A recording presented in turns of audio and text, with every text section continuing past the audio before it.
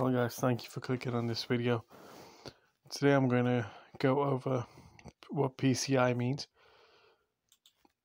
PCI stands for Peripheral Component Interconnect.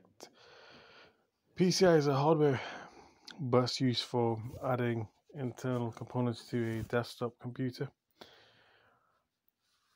PCI card can be inserted into a PCI slot on a motherboard, providing additional input and output ports on the back of the computer.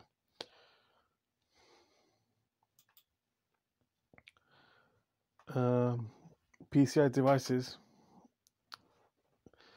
Hold on, I'm just gonna go over. Talk a little bit about PCI bridge devices. A PCI device may be integrated directly onto the motherboard or function as an expansion board that plugs into a card slot on the motherboard. A PCI bridge is a hardware connection between two different buses. The bridge may be PCI to PCI or PCI to ISA, or in some other kinds of bus. Bus standards are limited by electrical characteristics. They add devices. If you add a device called bridges, it allows the buses to be expanded.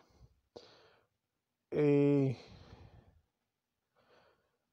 PCI bridge allows expansion of the PCI bus, adding more buses to the system.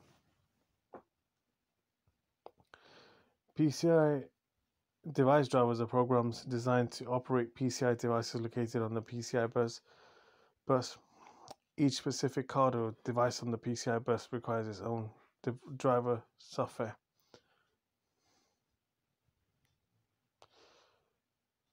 So that was PCI to PCI bridge and PCI